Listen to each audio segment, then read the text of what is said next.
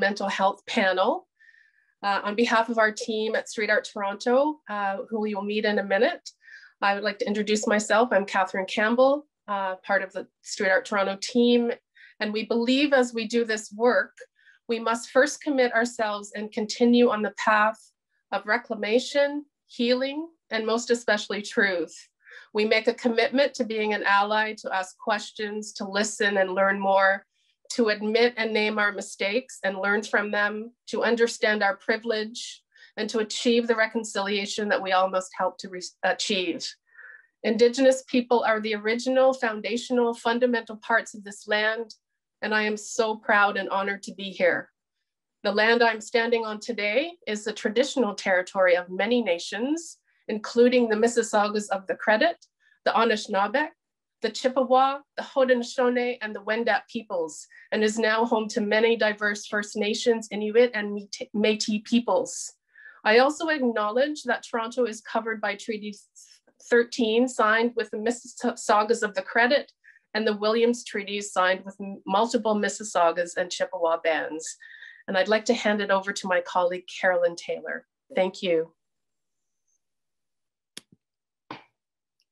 Thank you, Catherine, and good afternoon, everyone. It's a pleasure for me to introduce Street Art Toronto to everyone. I think you might be somewhat familiar with us. We're an initiative of the City of Toronto Transportation Services Division, a suite of, we like to think, innovative city building programs, all of which are intentionally designed to showcase, celebrate, and support street, mural, and graffiti artists throughout Toronto. START programs and projects are rooted in a set of values that demonstrate the positive and powerful impacts of diversity and inclusion, foster community engagement and civic pride, add color and vitality to neighborhoods, encourage active transportation, things like cycling and walking, showcase Toronto artists, including their ideas and beliefs, and contribute to their skills development, mentor emerging talent, and create opportunities for positive engagement among residents, business owners and operators, artists, and arts organizations. Today, Toronto is home to some of the best street, mural, and graffiti art and artists in the world. Street Art Toronto is committed to creating value with and for them, from their entry onto the street art scene with access to small canvases and micro grants, all the way up to large-scale murals on multi-story buildings, skills building workshops, international artist exchanges, and more. Thank you. And with that, I'll turn it over to my colleague, Michael Hutchinson. Thanks so much, Carolyn. My name is Michael Hutchinson, and I'm a project lead with Street Art Toronto, and I have the pleasure of introducing MUSE Arts and talking a little bit about our partnership with them over the last few years. So a little bit about MUSE Arts. So working with community partners, MUSE Arts creates spaces for emerging artists from equity-seeking groups to showcase their work, to access opportunities for professional development, and to engage communities meaningfully and actively in hands-on, high-quality arts education integrated in issues of social justice. In 2020, MUSE Arts partnered with Street Art Toronto as part of the Street Art Toronto Partnership Program to create a project which celebrated the 100th anniversary of Earls Court Park. The community mural was painted by Alex Usquiano and assisted by a group of local artists in a design created with neighborhood participation. We're honored to continue to work with MUSE Arts and look forward to the conversation today. And with that being said, I'll turn it over to my colleague, Jason Campbell. Many thanks, Michael, and to the rest of the Street Art team. Hello, everyone. My name is Jason Campbell, and I'm a project lead with the Street Art Toronto team. It is with great pleasure that I introduce our facilitator into today's space for the workshop, Paola Gomez. Paola is a trained human rights lawyer, community organizer, public speaker, community artist, and a writer. A member of PEN, Canada's Prisoners in Exile, and an advocate, Paola is involved in causes such as ending violence against women and forced migration. Paola is the co-founder and director of MUSE Arts and the creator, director, and producer of Happening, the cultural festival. Paola's work with refugee and newcomer communities have been greatly recognized in Canada, where she arrived as a refugee. Paola's community art focuses on community and peace building. Paola is currently a professor at Centennial College and the 2021 Toronto Public Library Artrepreneur in Residence. Without further ado, I will now pass the screen over to our facilitator, Paola Gomez. Thank you, Jason, for the introduction, and welcome everyone who's tuning in. I am thrilled and I feel absolutely honored to be here this afternoon to listen, learn, and engage in a process of knowledge and experience sharing.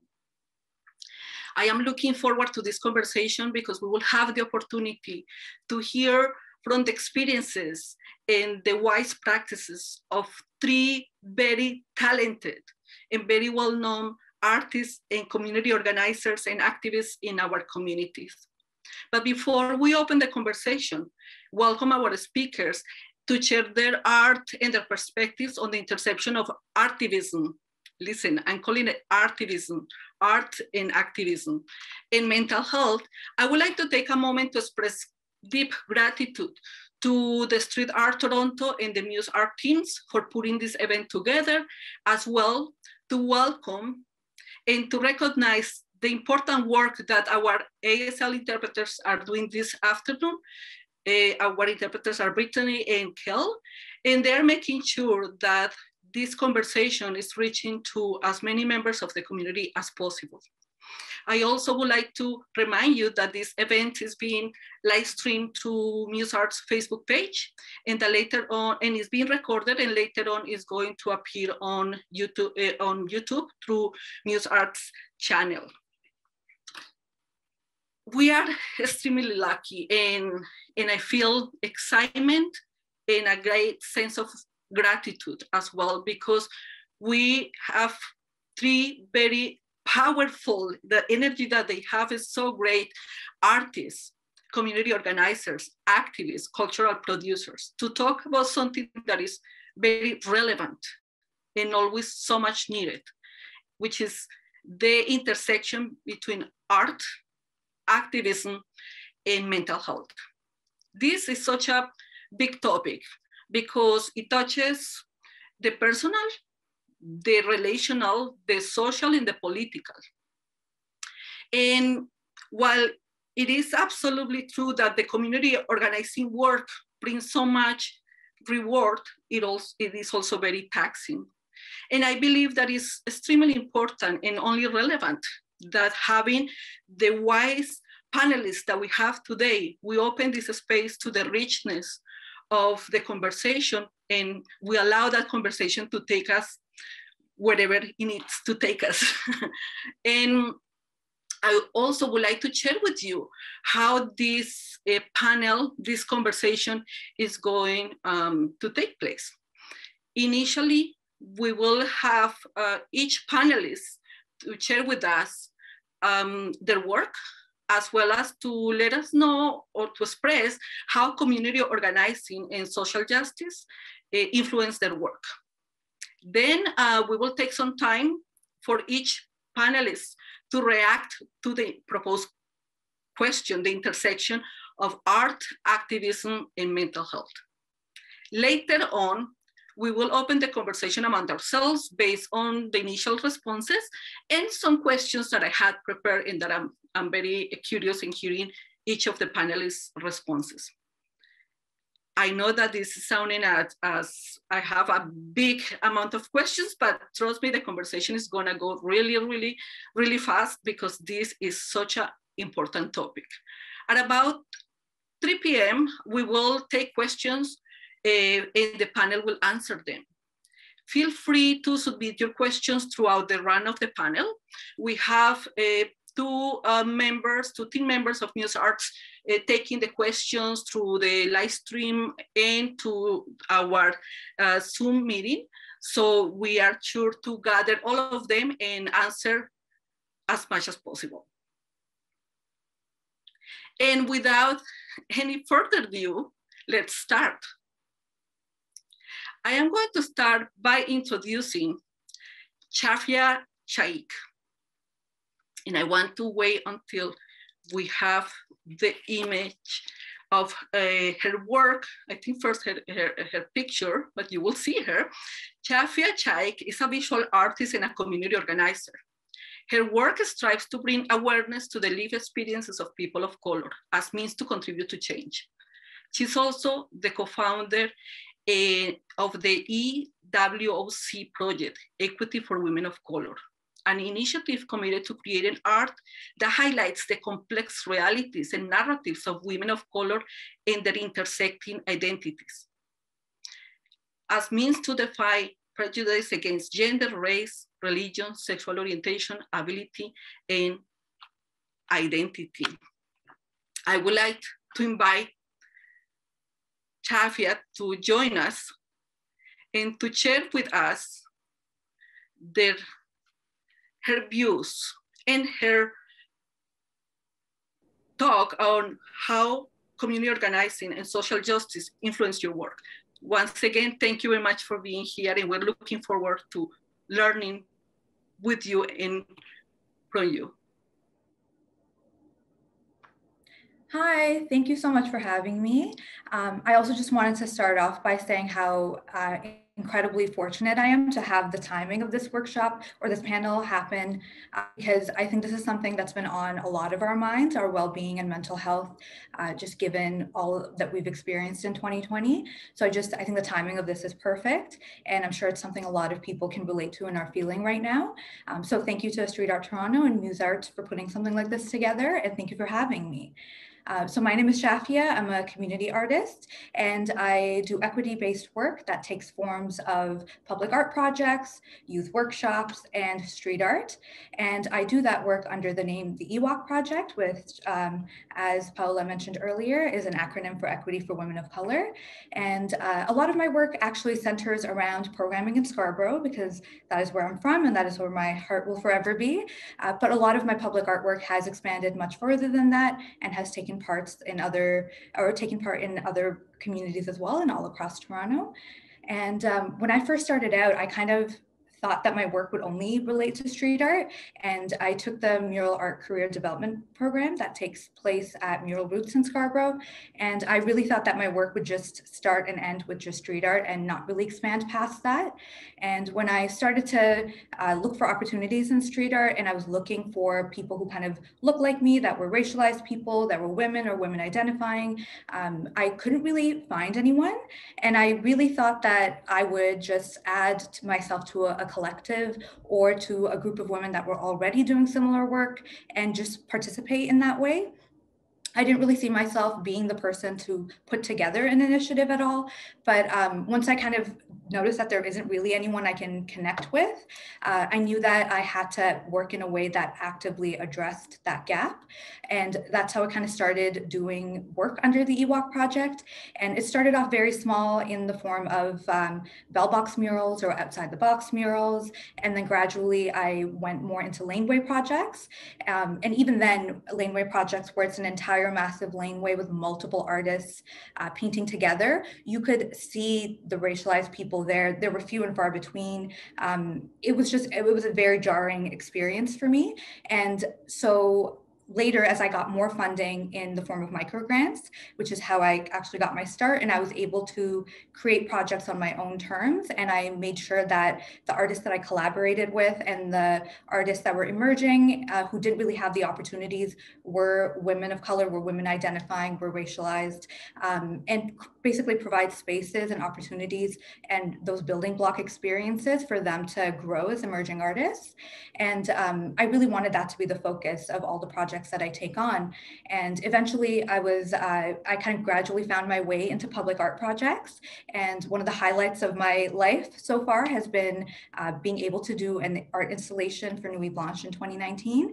And that was a live painting installation, and it was participatory. So a lot of the audience could actually paint with us in certain moments, but all of the artists that participated in that were either Indigenous, were Black, or women of color. And I was just so happy to be able to do a project to that scale and provide that space and that platform for up and coming artists and artists who may not have that opportunity to kind of get more experience and have more eyes on them.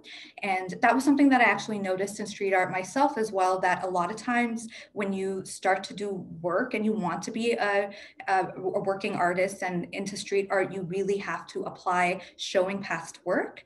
And it's kind of this loop that we find ourselves in sometimes, where if you are never afforded the opportunity, you can't create the work. And if you don't have the work, you can't apply for these opportunities. And that was a huge barrier. So I really wanted the artists that we take on to be those artists that needed that stepping stone to gain that experience and hopefully go on from there. And then later I kind of transitioned into youth workshops as well. And that was quite a personal journey for myself. And growing up, I didn't really find a lot of programming that was inclusive and for Muslim women of color. And I really wanted to make sure that specifically in Scarborough, that I was providing programming for my community and that it was inclusive and gave them a space where they got to explore their identity in depth and relate with other young women of color who are also Muslim or Muslim identifying, and learn about different art practices.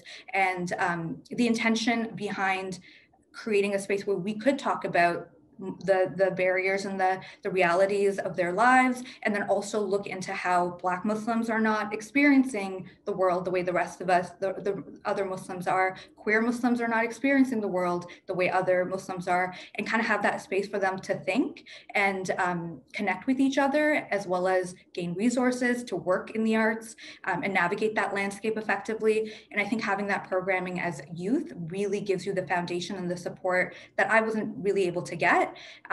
So yeah, I think I've kind of transitioned my career into a variety of different fields, but the common thread between them all truly is looking through the world with a lens of equity and trying to provide spaces for people that they otherwise would not have, and trying to basically make it easier for the next generation of artists to come up and find it easier for them to connect with themselves.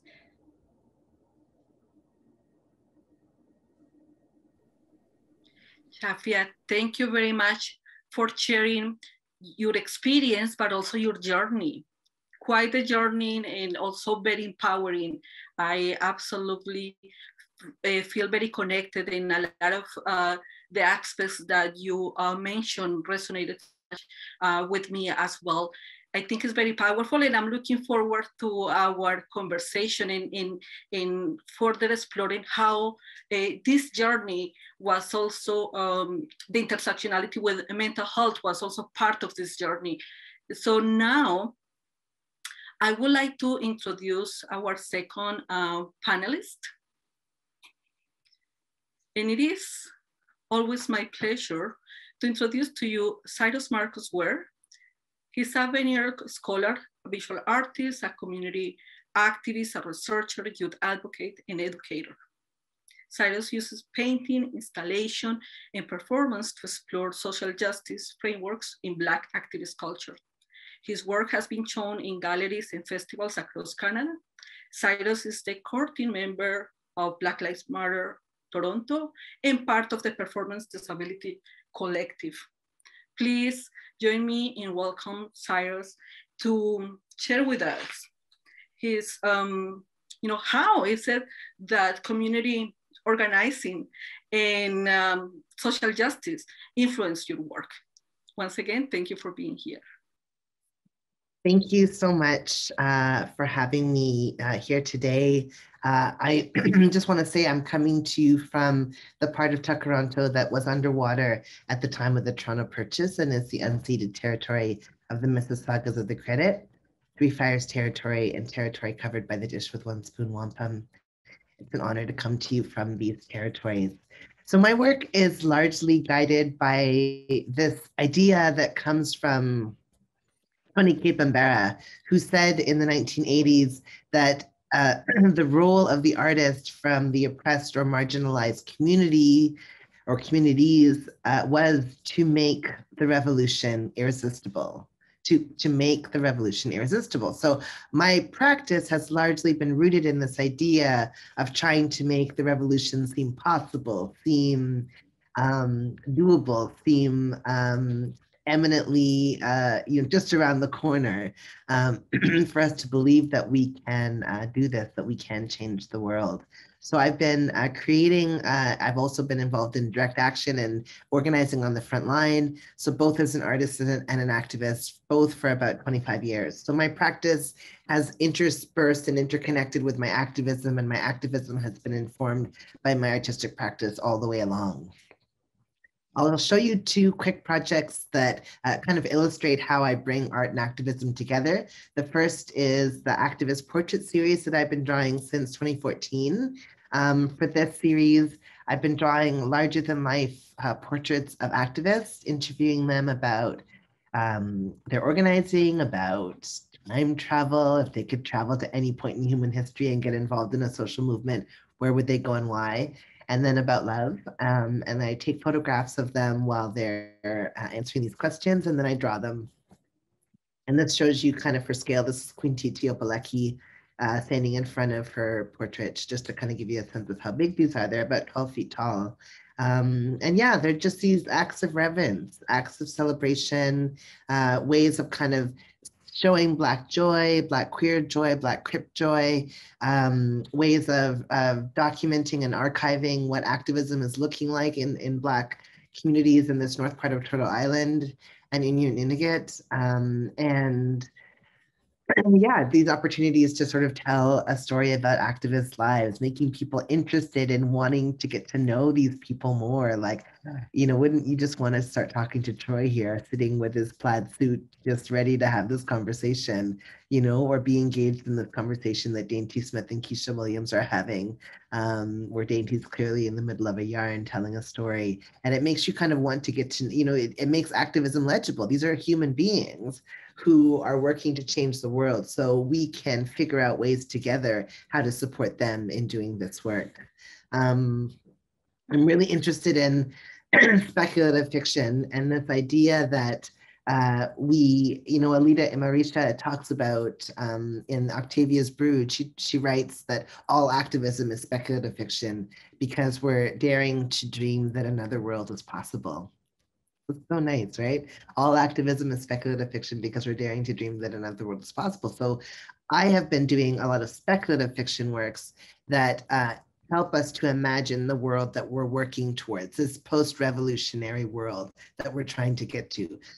So one of the new projects that I've done is this project called Emmet, that is a play that was commissioned by Obsidian Theatre and CBC Gem, and that started airing last week on Friday on CBC Gem and will be up for a year. I worked with director Tanisha Tate and actor Prince Mpansa and told the story of a disabled future, of a future world where Medgar lives on the edge of the Great Ontario Sea, a newly formed waterway caused by climate change when the Humber River flooded meets with the Don and floods with Lake Ontario, and creates this massive waterway that stretches as far east as the St. Lawrence River.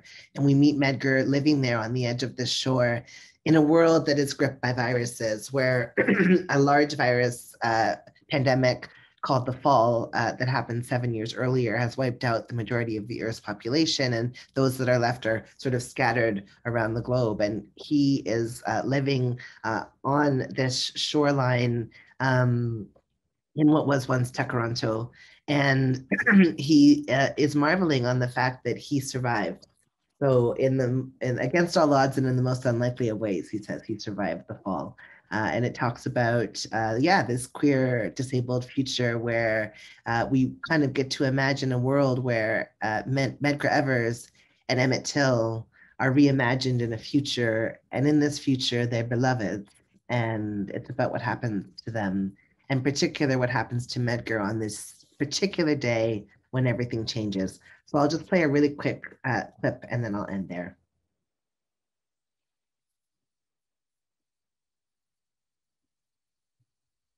It's been 7 years exactly since the fall.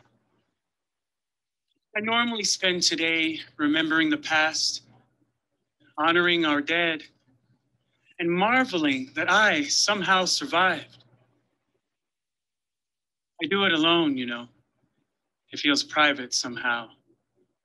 I mean, I guess we do everything alone now.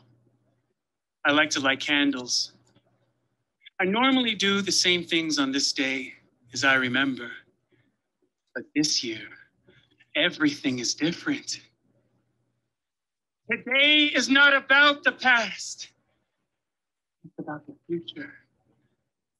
So this play is filmed as a filmed theatrical production, and yeah, it imagines these activists living a new life in the future as Stardust, as Beloveds, and it'll be airing for a year on CBC Gem, and you can take a look at it there. I'll end there. Thank you so much. Syrus, thank you very much for sharing your work and the inspiration that comes with it. It is absolutely breathtaking, and I really love the concept to dare to dream. I just love that concept, and I'm looking forward to our conversation. Thank you. Me too. Me too. Thank you. We're going to invite our third panelist, and it is my absolute pleasure to introduce to you Joel Whiteduck. He's an Anishinaabe and Algonquin. He was born in North Bay, Ontario, from the Mink clan. Joel is the founder of the Ringfire Productions and the owner of Niche Dish Marketeria and Catering. He's a public speaker, a chef, a teacher, and he focuses in topics related to Indigenous food sovereignty, language and cultural revitalization, advocacy, and urban Indigenous visibility. Through this, he had done multiple partnerships where he had curated a series of murals painted by Indigenous artists. Joel, you are, it is an honor for us that you're here into this space with us, and we definitely are looking forward to hear your answer to the question of what and how community organizing and social justice influence your work. And you do a lot of things. We definitely are looking forward to hear the influence of. Oh, Chimigwech, Ani, and Kwekwe to everyone. Hello, my name is Chef Joel Whiteduck Ringet, and what a pleasure and what an honor to be here today. Shafia and Syrus, my goodness, that incredible time to see your work and be able to be on this panel with you. So thank you, Street Art, and thank you, Muse, for having me here. Chimigwech, I'm going to just start with the very basic time in my life of learning, which was some 25 years ago, the act of smudging. And so if I can just show you what I'm doing, many of you know what I'm doing. This is an ancient practice of our many indigenous nations. I'm lighting a sacred plant called sage. In English, it's called sage. And in my language, Anishinaabe-Moan, it's called mashkadowesk. And what I'm doing is I'm gonna smudge with this, and the smudging process is to waft that beautiful sacred smoke over you. And it's so that I'm bringing the best possibility of myself to you right now. And that is the very first act I do with trying to keep my spirit healthy and my mental health, my emotional health, my physical health, all things included with the act of smudging. And what it does is it promotes the way that I'm going to look at the world, the way the world's going to look at me, the way I'm going to hear the world, the way I'm going to listen, and the way I'm going to speak, and the way I'm going to feel and experience the world. So each day I want to do that to really ground myself. And thank you for giving me the opportunity to share that with all of you today. It is in my journey about in 2005 when I was told through one of my teachers, his name is Mark Thompson. He was a healer and a medicine man who worked at Anishinaabe Health Toronto. I had been attending Anishinaabe Health Toronto for several years at that point, and I had a traditional teacher who was guiding me through the process of learning my identity. Because as many of you may know or may not know, Indigenous people have been greatly dislocated from their culture for all kinds of ways through government policy of the Indian Act, which still exists to this day. And of course, the ongoing legacy of the residential school the impact of the trauma of the residential school legacy, and the 60s scoop, the 70s scoop, and all the different means that have happened historically to suppress and make Indigenous people invisible and basically destroy culture and the people themselves. So the act of sharing with you, smudging is the very most important thing I can do as an Indigenous person, to tell you that I've reclaimed that spiritual affirmation in my life, to be able to take the plant that Gitche Manitou or Creator or God gave to the Anishinaabe and Indigenous people. And these plants exist, and this act exists all over the world with all Indigenous people nationwide. And that's the love that I have in my life to share with you, that everybody has Indigenous ancestors. Every single person has Indigenous ancestors. And in this case, mine are the Anishinaabe people, or known as Ojibwe people, and the Algonquin people. So today I'm going to talk a little bit about what I've been doing with the gift that Mark Thompson, that medicine man, told me about. So I was working in Indigenous justice for almost a decade. It was a really difficult time. As you know, the misrepresentation, as they call it, or just the over-representation of Indigenous people and people of color inside our Canada's institutions that are incarcerated is astronomical, and it has been for many, many generations. So for a long time, Canada is being greatly pressured by the United Nations to look at what it can do to amend the situation of Indigenous people who are in custody. And eventually they came out with something called the Principles of GLADU. GLADU, really in short, is an act within the criminal code that says if you're Indigenous and you know about these principles, you can get your counsel to look at them and utilize them to try and get the court system to review your entire history as an Indigenous person and look at the barriers and the incredibly ineffable trauma that you have faced as an Indigenous person and how it led to your continued incarceration or your continued, in many cases, institutionalization of our people. So while working in that system, I really knew I needed spiritual guidance and I needed a lot of mental health support. It was a very, very difficult time in my life and continues to be, to think about all the many thousands upon thousands of Indigenous people and people of color who are in custody to this day for no really important reasons that we need to discuss and have to change in our systems. And systems can be changed. And that's part of what I hope we're all sharing today, that our activism within the world brings that sense of hope that as a united people, we can make changes in the world. And in this case, I've done it through going back to find out who am I as an Indigenous person. And it was in that act of meeting Mark Thompson and hearing that he told me that at some point very soon, I would pass over my tools as a GLADU aftercare worker, as an Indigenous justice worker, pass those tools over to someone else and take up my true life's work, which was to bring back the Anishinaabe diet to the people. And that's a really exciting and surprising thing to find out. Although I worked in the food industry since I was 15 years old, I hadn't ever shared that with Mark. I'd only gone to him because of my work in Indigenous justice system. And so when I found that out, I really didn't know where to start, but I followed his guiding principles.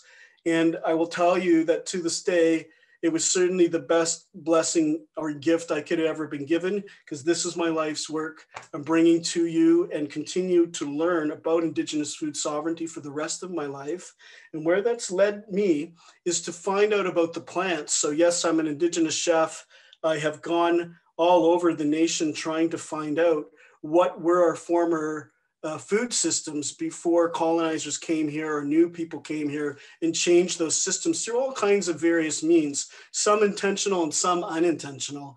And what I've found is incredibly engaging, incredibly exciting, and also a very difficult thing, because some of it's so inaccessible now, but some of it, again, is right here in your backyard. So we're really bringing back our focus to food systems. Of course, during the pandemic, so many people have really become food focused, and that's so important at this time. So what I like to bring through my activism is Indigenous food sovereignty. Of course, we've created a couple not-for-profits through Niche Dish, and how we've done that is we use Niche Dish as an educational hub to call the community to. At this time, Niche Dish has been closed due to COVID, but we do have a contingency plan and we love to share that. If you're ever interested, please go to GoFundMe and look at our contingency plan of Niche Dish. And if there's any way you can help, even just spreading the word, sharing the link, we love for that to happen, because I am going to come back. I'm not going to be able to come back as a restaurant, but I'm coming back as a marketeria, which was always part of my social enterprise anyway, which was the Marketeria, which is an Indigenous food shop. So I'm looking to do that, and with a lot of community support, there's no reason why I cannot do that, and I will do that. The other thing that I'm sharing with you are the two not-for-profits. One of them, of course, is called TIBA, Toronto Indigenous Business Association. So a whole pile of Indigenous social entrepreneurs have gotten together. There's actually 13 of us at the core that run the membership. We do it through the spiritual guidance of an elders council. So we always have an elder present who opens all the meetings. And this has prevented all kinds of lateral violence that can often take place when you've got so many ambitious people who have all kinds of different ideas. So it's been a really successful group of entrepreneurs who have come together to look at ways that we can build a community hub for Indigenous people. And one of our focuses on that has been at the Bickford Center. So if you know where the Bickford Center is, you know that it's this giant, fantastical building that sits between two green spaces of the corridor of Garrison Creek. So you're looking at Christie Pit, that's the green space I'm talking about, and then Bickford Park. And it sits right there at 77 Bloor Street West. And there we've created, through the help of street art, 17 different Indigenous murals. They are massive. They are all Indigenous ancestral teachings. They are connected to the land, to the plant and animal clan system, and to our responsibilities as human beings, are two-leggeds that have a responsibility to the land and to the plants, and a reciprocal relationship with the planet that we live on. And it's a real pleasure today to talk to you about many of those plants, and we'll have an opportunity to get to those later. The other not-for-profit I was going to speak about quickly is called Ojibikon Indigenous Cultural Network. And Ojibikon means roots in our language. So our roots, of course, are really important.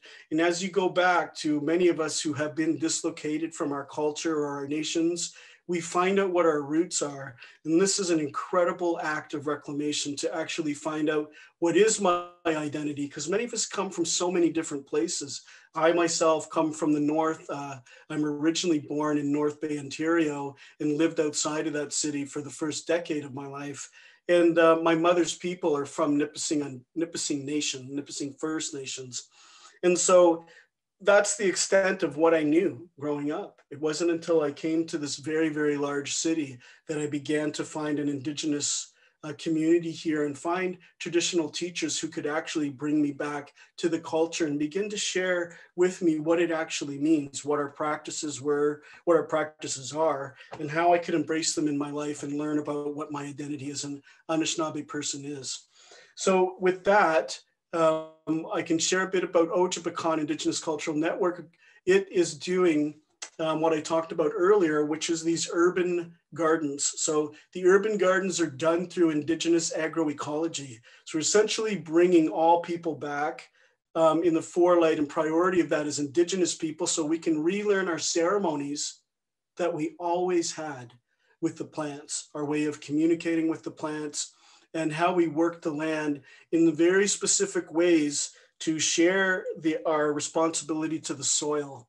So that's the main thing about Indigenous agroecology. There are specific plants that are grown together through ceremony and making sure that. Thank you so much for having an opportunity to just share a bit about those not-for-profits that we created through Niche Dish and Red Urban Nations Artist Collective, which is how those murals were done. I don't think I mentioned their name before. Chimigwech. Thank you very much, Chef Joel, for sharing your journey.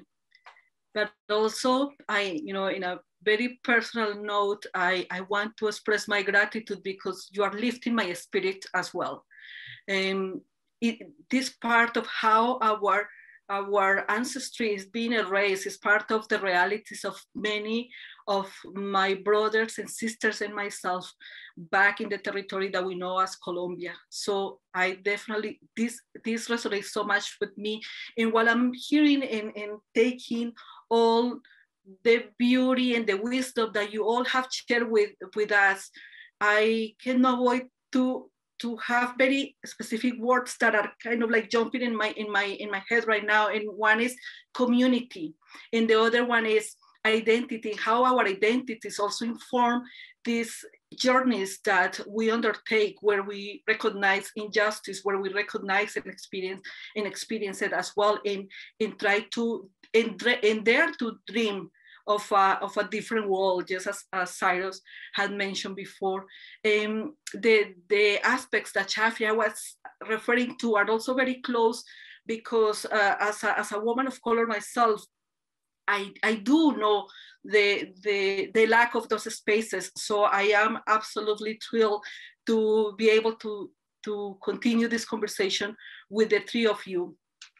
And something that I want to say before we continue is that I have my email. It's like I have a lot of emails right now, people from Ottawa, from Halifax, asking me to make sure that we're recording this, because they are not going to be able to stay for the entire event, but they want to be able to hear and to witness the wisdom and the sharing that is happening into this space. And I want to say, yes, we are recording, and you will have this on YouTube later in the week. So I would like to invite the three panelists to come onto the screen, so we start a conversation and we start getting your reactions to the proposed intersection of art, activism, and mental health, from the individual, interrelational, social, and political.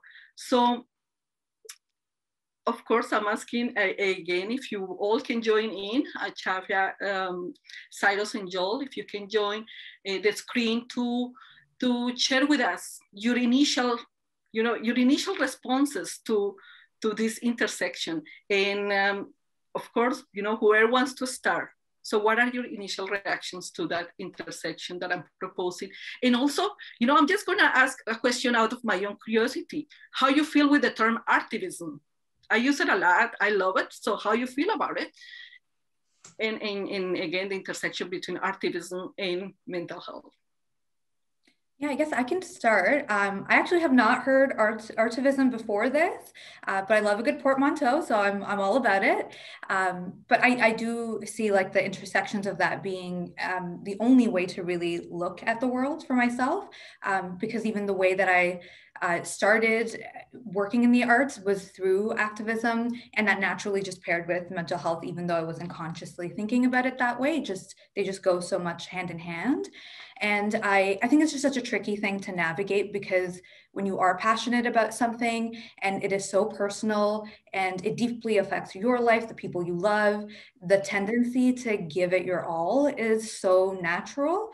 And that is not at all sustainable. So it is something that I think we all battle to some extent, is like the work that you care about is so important, is so crucial, to try and balance that with also taking time to check in with yourself and your own well-being, and how not only what you're doing, but how is that affecting you? How are you, what are the impacts of that on your day-to-day, on your well-being? That's definitely something that is difficult to navigate, and I think I'm still kind of learning that on my own. But yeah, it's like an ongoing process, but definitely something that goes hand in hand and is so important.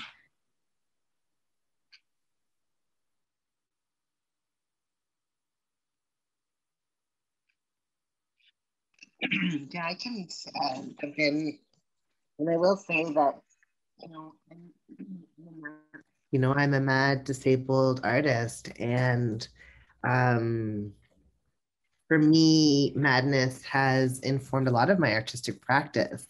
The way that I work, the way that the kinds of stories that I tell, who the characters are in these stories that I create when I'm doing performances.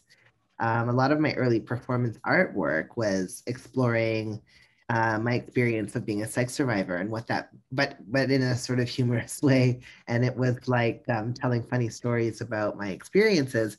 And that's how I started doing performance art initially. So to me, it's always been a part of my practice, you know, is sort of thinking through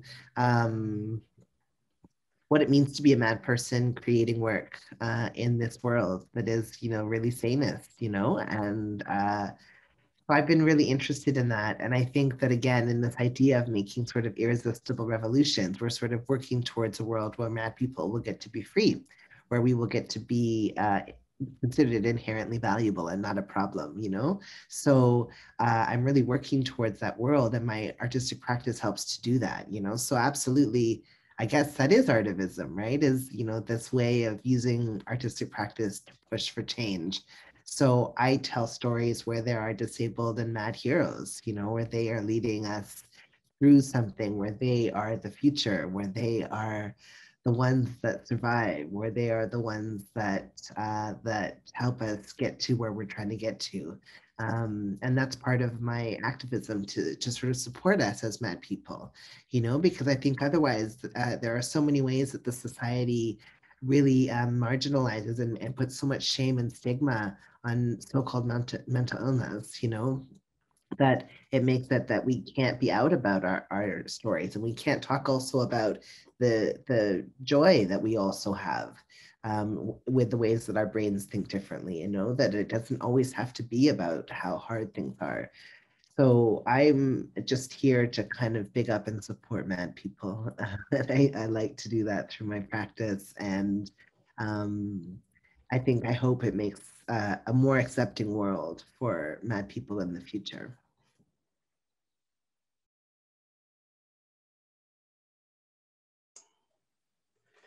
I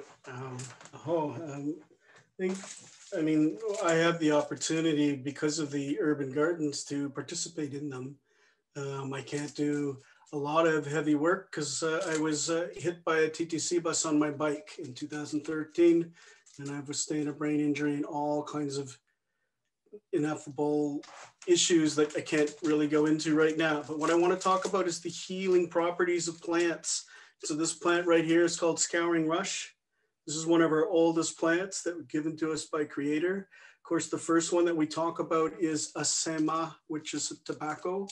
If you pick plants ever, if you garden, one of the practices of Indigenous people, it's very important to talk about and acknowledge and actually create this act, is to take that sema, that tobacco, and pray into it and put it down on the land before you take a plant or take something for yourself. You're giving it back to Mother Earth and you're thanking them for that.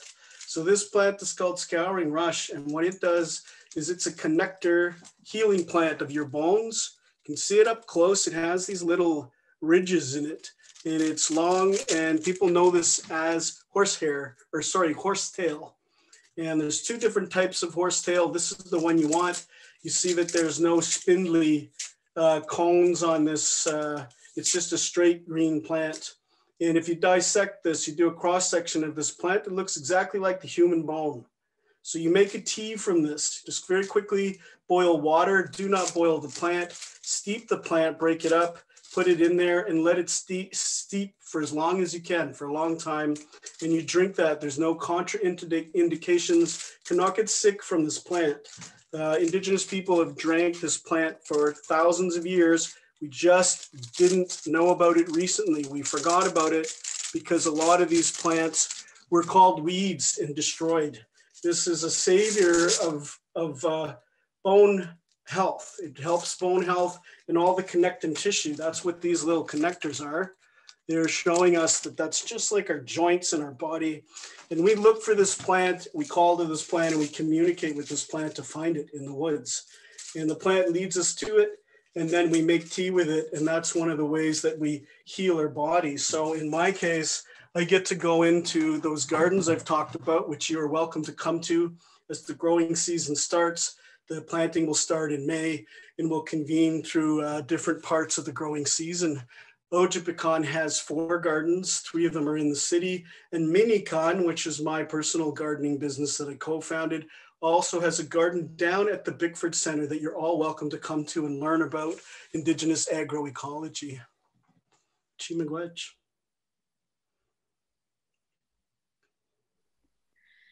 Thank you very much. I will definitely be going to the garden, and it just reminds me of the many ways in which my grandma, my abuelita, will actually go to that memory and what her ancestors had taught her to also be able to work and exist in the communities that had insistently wanted to erase her, right, and erase who she was. So thank you for sharing all that. And when I am hearing a lot of messages of hope, a lot of messages of joy. And I want to ask to the panelists and whoever wants to answer again, how these feelings, because we also may be survivors of trauma. We are dealing with all these feelings where we are not able to trust. We have our closest communities where we do the work and where we feel connected, but we also are surrounded with so much injustice, and I'm talking from the personal experience. We work in one issue and 10 issues more will appear, and you want to remain hopeful and you want to remain joyful, but even at the moment of you feeling the joy, there is also a sense for me of guilt, because I still know that there is so much pain out there that for some reason I'm not able to alleviate for others, and so then I would like to hear your thoughts on that, this struggle with trusting when these systems had hurt us so much.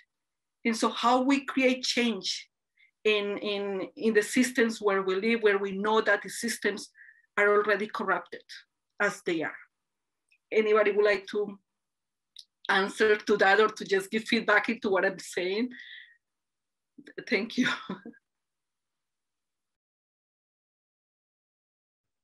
I mean, one thing I would say is our system more broadly is going through a period of dramatic systems change and systems collapse, right? So there's this panarchy cycle that was first articulated in the 1800s, but it sort of describes how systems have a life cycle, how they go through periods of growth and expansion, but then they also go through periods of collapse and reorganization, and that's just part of the natural life cycle of a system. So much like plants and animals and other organisms, systems also have these life cycles. And so our system is going through a shift right now. We're definitely in a period of both collapse, but also reorganization, as in we're planting seeds and watering for new ways of being together in the future. We're starting to build these abolitionist communities. We're starting to, do this work around land back and Indigenous resurgence. We're doing work to support Black, Lives Matter. We're doing all of this work to kind of plant the seeds for the future that we want to live in, as a way of kind of building these potential futures. So the system change that is happening is sort of a guarantee, like the system is going to change. The system will change. It's changed before and it will change again. What we need to do now is we need to do what Octavia Butler encouraged us to do, which was to touch the change, to shape the change, to make sure that the system changes in a way that benefits the majority of us, to make sure that those of us who have been on the margins, have what we need to survive and thrive in this world that we're creating. So I guess I would say, to me, that is actually hope to hold on to. Studying systems theory and systems thinking has helped me to understand that all cycles live and die. All cycles go through periods of growth and collapse, and that allows us to know what, knowing where we're at in that cycle allows us to know what pressures to put on what parts of the system to try to make structural change happen. I think what we're looking for here when we talk about abolition is actually a complete revolution, you know, a revolution of our society. We want to return to old ways. We want to imagine future new ways. We want to, you know, learn from Indigenous knowledge. We want to root our work in Black affirming space. We want to build accessible futures. We want to completely reimagine this world, which will mean structural change. And we're already in a period of systems collapse. This is the moment when we can plant the seeds for the structural change that we want to see. So I'm just here for it. I'm ready. You know, change is coming. Change is here. It is happening. The world is changing every day. We're in this pandemic. I mean, everything is up in the air right now. Now is the moment to get involved. Now is the moment to touch change.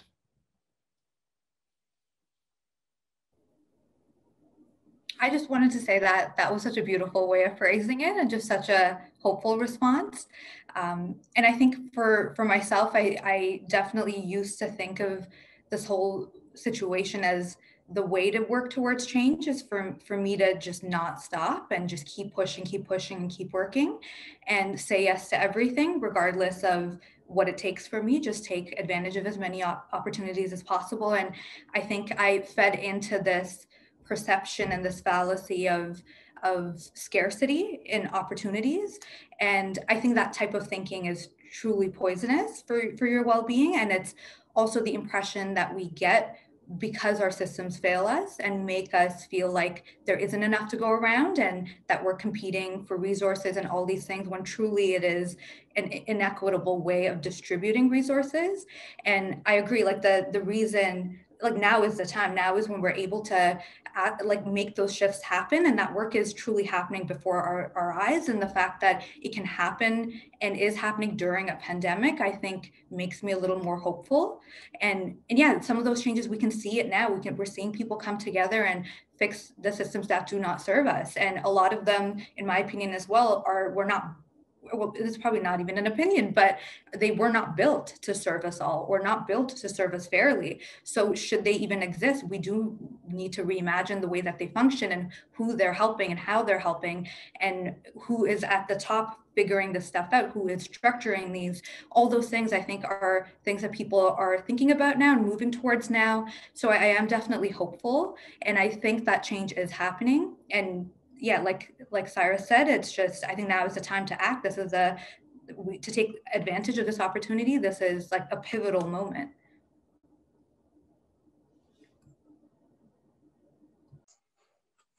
I do. I think, Irina, that both of what I'm hearing from Syrus and Shafia really resonate with me.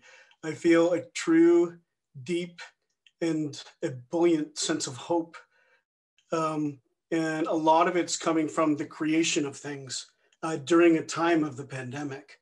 So like we always had the gardens, but there's something about getting in them right now and getting to look at what's past and what's about to become. Now that we're seeing this new light in the mornings, you've seen just in the last week or so, there's a new type of light, and that's because it's the signal of spring. So that light's going to keep coming, and that light's a signal of hope as well. It's not that the winter doesn't bring hope. It's just that it's going to give us more access to being outdoors and getting on the land.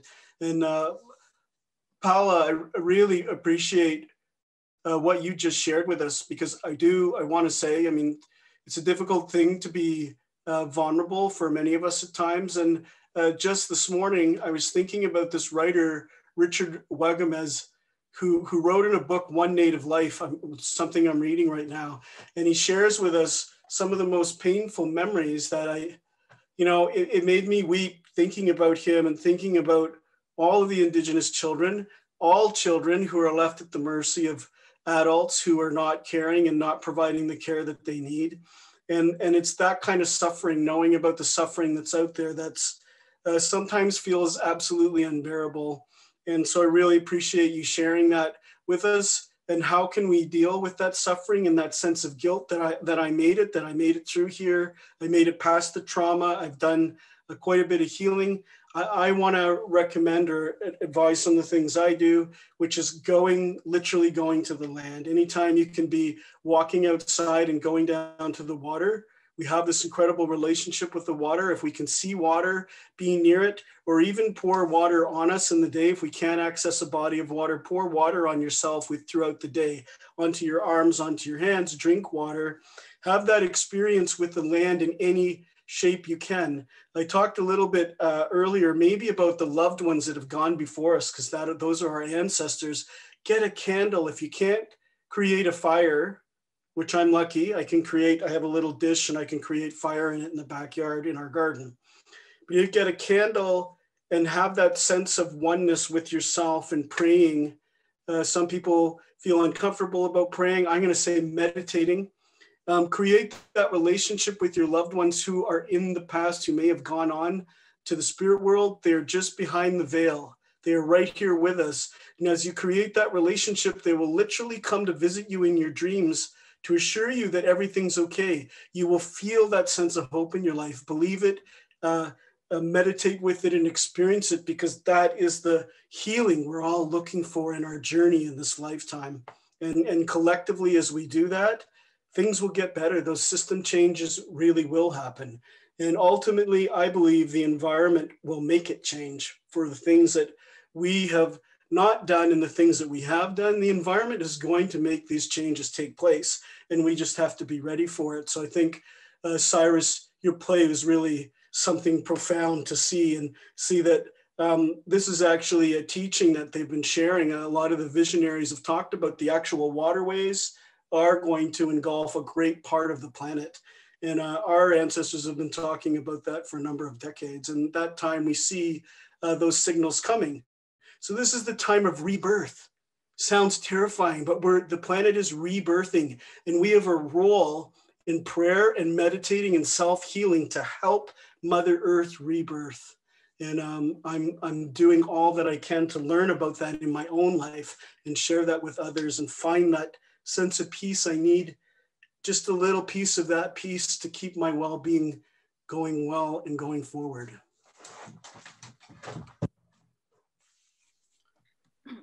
Thank you very much for that. You know, I agree with Shafia. These are very hopeful responses, and you all are shining the light on what it is to do the work, but also do the work from a place of hope. I have to say that I have read some of the works that you have online, and you all are very in line with the concept of hope, you know, and how we are doing, why we do this revolution, why it is important to work towards liberation rather than just equity, you know, like all these aspects that we have in common in this work that we do in community organizing and activism. And one thing that is fascinating for me is the fact that all the aspects that you touch on resonate with me, as you know, in my skin. I can feel connected to each one of you through the words that you are sharing today. So I am extremely grateful for that. I wanted to touch on a very important aspect that you had also make reference to, you know, the fact that we are dealing with a public health crisis. You know, we're in the middle of a pandemic. That means, and you realize I use the word in Spanish, pandemia. So that means I'm very excited about the conversation. So we are going through this a pandemic together. But the realities of each one of us are different based on our identities and the access to resources and our locations. Again, the intersectionality of our identities play a very big role.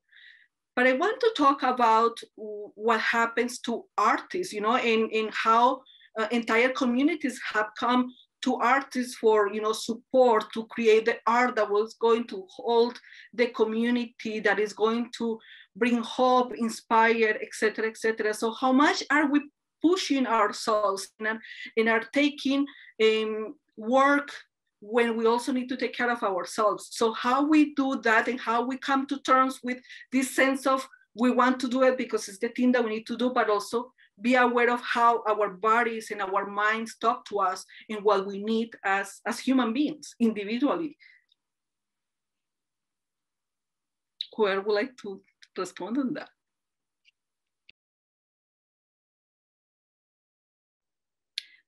Yeah, I can start with that. In 2019, I think I was a really pivotal year for me, and I completely overextended myself and pushed myself way too far.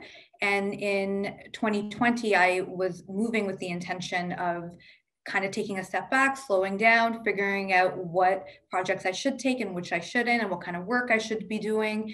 And I said that out loud, but making a declaration doesn't make it so. You have to do the things, take the steps to get there.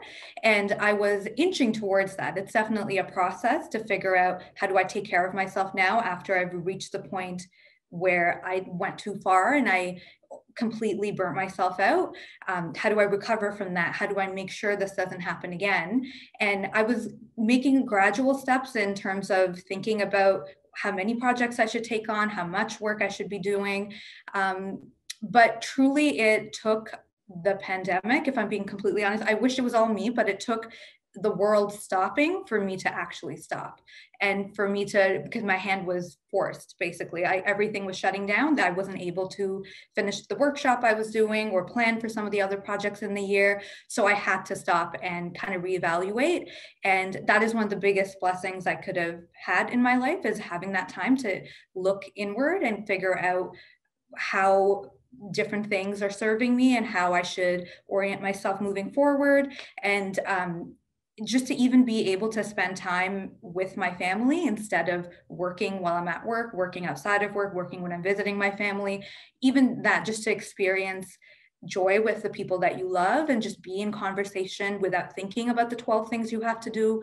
All of that was really healing for me. And I'm truly not the type of person that can, take a nice bath and paint my nails. And that, like, to me, that does not do much in terms of self-care, but being a little more silent, being more still, just being present really does help soothe me. And I think just giving myself 2020 to take it very easy and just figure things out and just heal, that has put me in a better position to move forward now in 2021. And when we do come out of this, I'll have a better sense of what my limits are and how do I move forward. So truly I was in a very fortunate position where I was working full time and doing projects on the side. And I was very fortunate to be able to have that security through the pandemic. And that is not the case for everyone. So I was very fortunate to be afforded that opportunity to have that time to really reflect inward.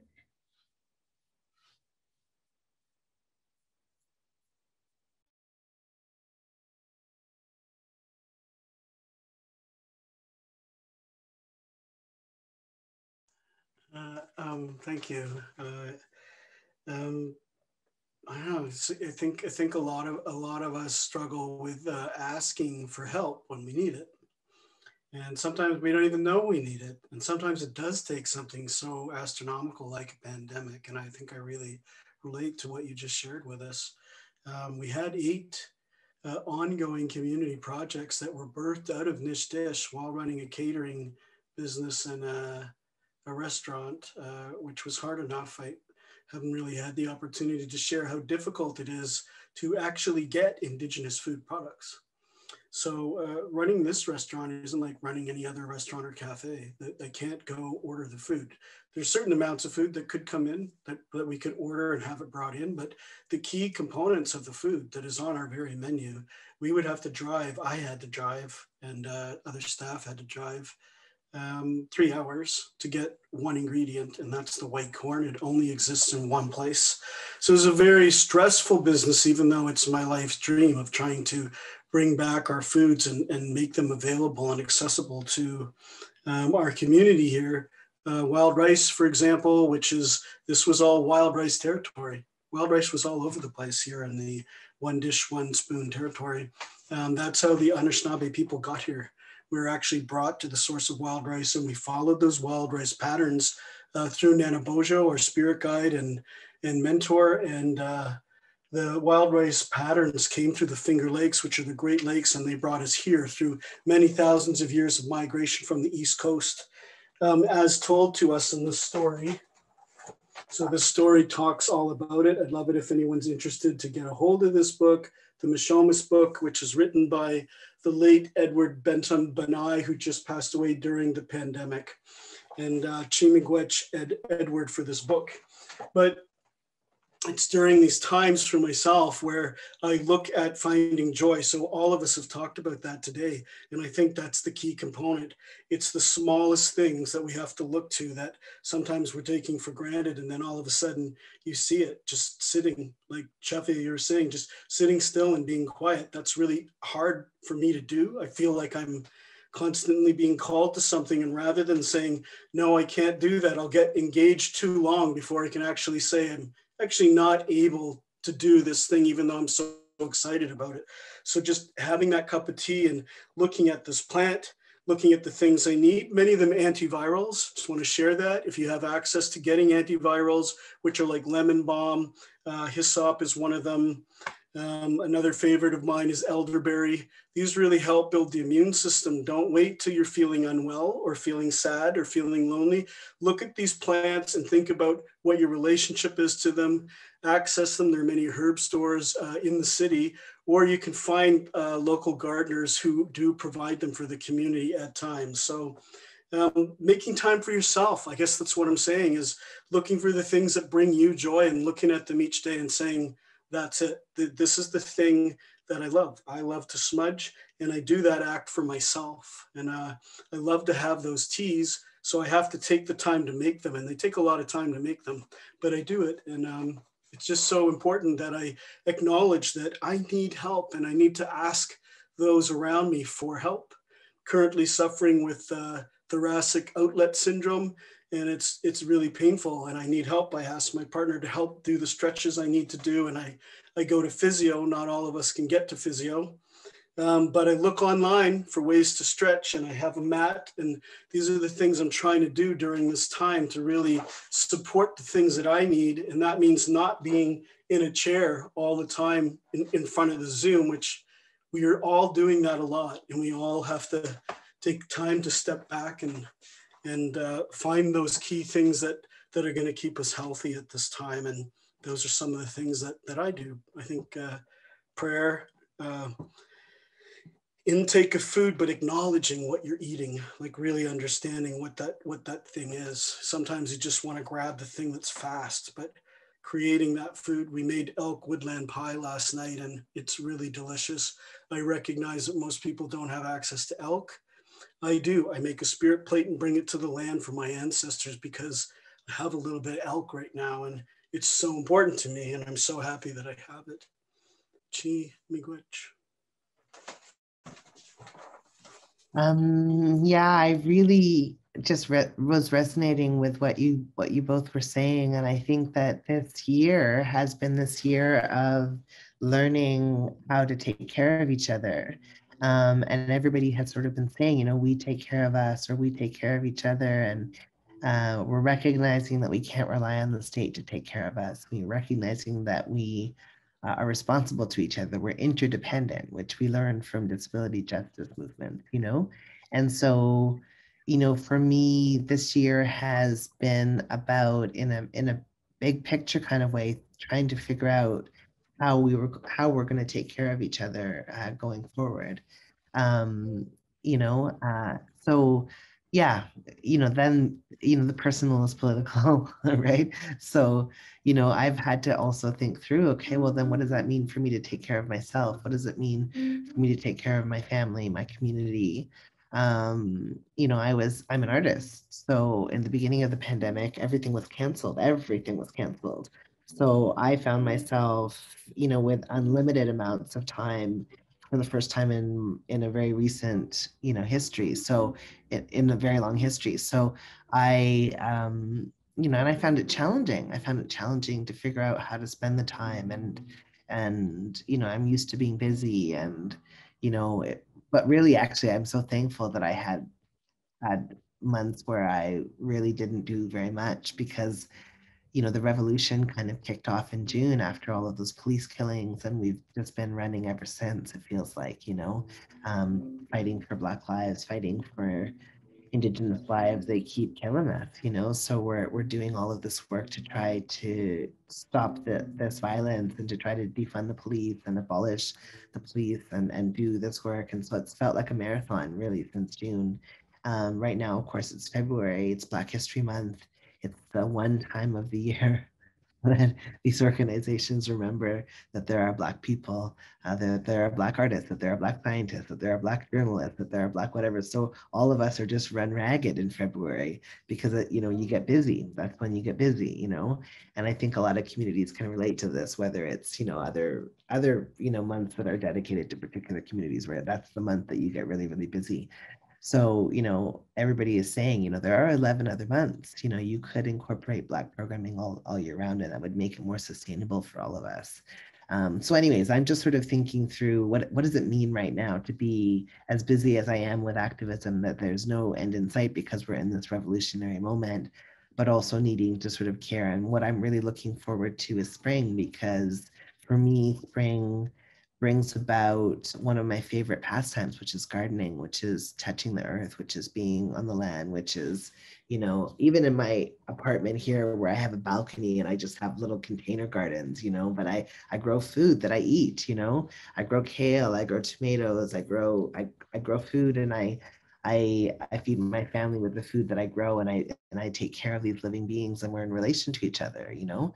And that is really healing for my mental health. That's really healing for my spirit, you know. So I'm looking forward to, thank you, Joel, for saying the light is changing, you know. It's like, yes, spring is coming, and it's about to look really different. You know, I'm looking forward to those warm summer nights sitting out on the balcony and just sort of seeing that sky, you know, that expansive summer sky that you see, you know, and that is gonna, that, you know, that will heal me too. So anyways, we find these moments of joy as we fight. Yeah, as we fight for change. What a gift. What a gift to hear you all, to hear your wisdom and your wise practices. They are really a gift and a blessing to all of us who are listening and learning and unlearning through all this process. I feel absolutely grateful for having the opportunity to hearing you this closely and with this much attention that my whole body is going into. I also recognize that there is a lot of emotional labor that comes through, you know, having these conversations that are transparent and honest and that discuss personal and very intimate, if you will, relationships that we have with ourselves. So I am in so much gratitude that you three have created the space in this conversation for not only for me, but everybody else that is connected here to reflect, to enter in a conversation with ourselves into what it means to take care of ourselves, but what it means to take care of each other. I would like to invite you to share with us, you know, your last thoughts on this intersection of art, activism, and mental health, and especially focusing on your projects. You know, I know that right now Syrus is also working on a fundraising initiative to support Black communities through the Black Lives Matter Fund. So let's talk about some of those initiatives as well, because we need to also move from performative allyship. You know, we have all month of February, as Syrus was making reference to.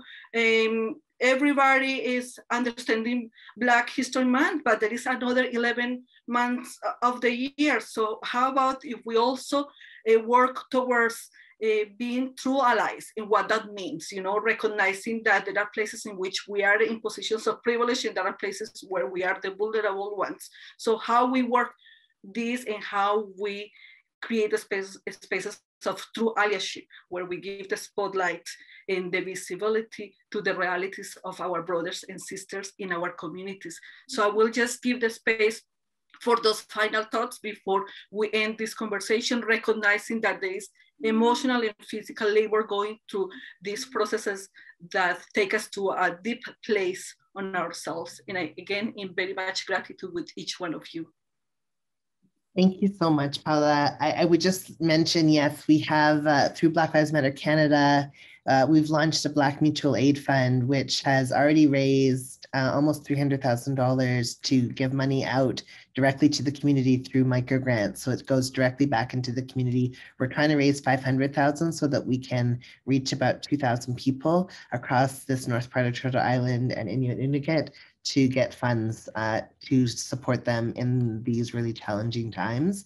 So if you're somebody who can donate, we encourage you to check out the Black Mutual Aid Fund. If you're somebody who's looking for support, we encourage you to apply to the Black Mutual Aid Fund because that's what it's there for.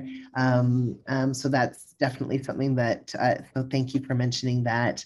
You know, I would just say, you know, I want to shout out the tiny house shelters that man Matthew or Michael has been building in Toronto that has been targeted by the city, you know, building these shelters for folks who are living without housing. And I just read this beautiful article of folks saying what the impact of having this housing has been, that the city's trying to, you know, clear away and they're trying to sue him. And, you know, we need to support folks who are practicing mutual aid in this way, you know, and I really want to shout out that tiny shelter project. And then lastly, just to give so much support and love to Landback, 1492 Landback Lane, and what is happening out there, you know, as they're continuing to bulldoze and they're continuing to try to push forth, you know, this construction process, you know, despite the dispute, and, you know, supporting Landback Lane, but also supporting Landback movements from Mi'kma'ki to Wet'suwet'en to here in Toronto. So yeah, I just think there's a lot of work to be done, and now's the time to do it. Thanks.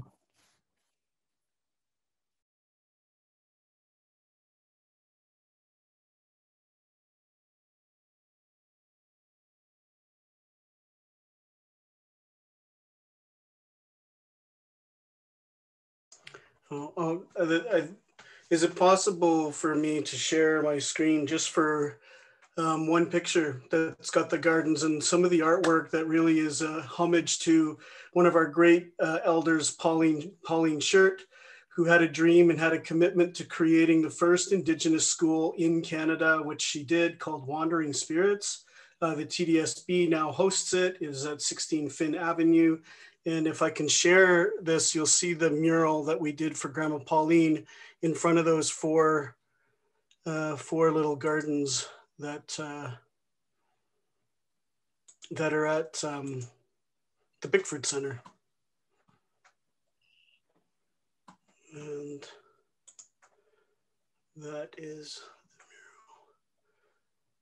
mural. I'm not sure if anyone's sharing the photo.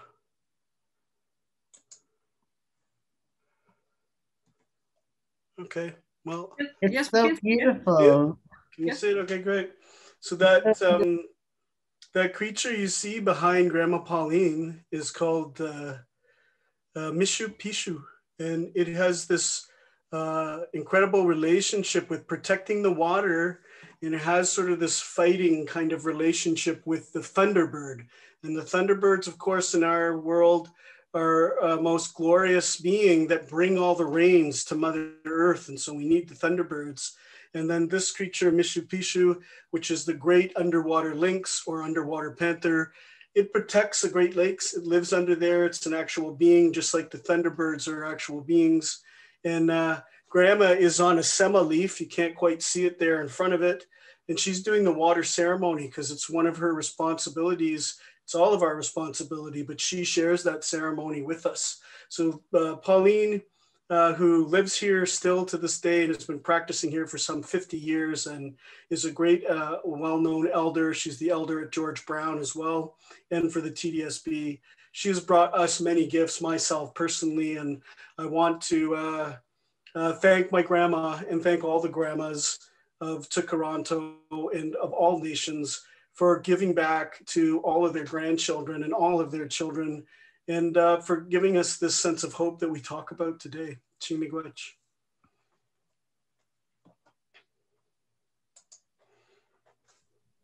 Wow, that was such a beautiful mural. I can't wait to see it in person one day. That's stunning. I just to reiterate what everyone else had mentioned as well about how the whole relationship with activism and art and mental health, that is currently happening, like as we've seen with Syrus and Joel and people in the city who may not be artists but are working right now to make those changes happen and are activists in their own way and actually doing things that are bettering the lives of so many people. Like these things are happening before our lives or our eyes, and it's so important to support them in any way that is available to us. And yeah, it's just really nice to see that everyone is doing their part right now, and everyone is trying to bridge that gap. And it's just really nice to see that work being done by so many people in the arts and outside. And yeah, just to watch that happen is a really beautiful thing. And kind of how Syrus had mentioned earlier about the personal being political, that is so much more true now, that I can see that now. I don't know if that comes with age or if that is an actual shift that's happening, but like the existence of people and their identity and claiming space and the work that's being done to support all the communities that need it, all of that is like activism and mental health and healing for people. And yeah, it's just so beautiful to see that all happen. And yeah, I'm just very happy to see like these shifts happening right now. Thank you, each one of you, for being part of this conversation. As I had said before, what a blessing, what an honor, and what a conversation that lifts up spirits. It's definitely one of those conversations that we need to have and have daily in our lives. So these are the type of conversations that I could stay in a screen for a number of hours, but again, I recognize that we all not only have busy lives, but that there is also emotional labor that goes into this. With very much gratitude, I am concluding this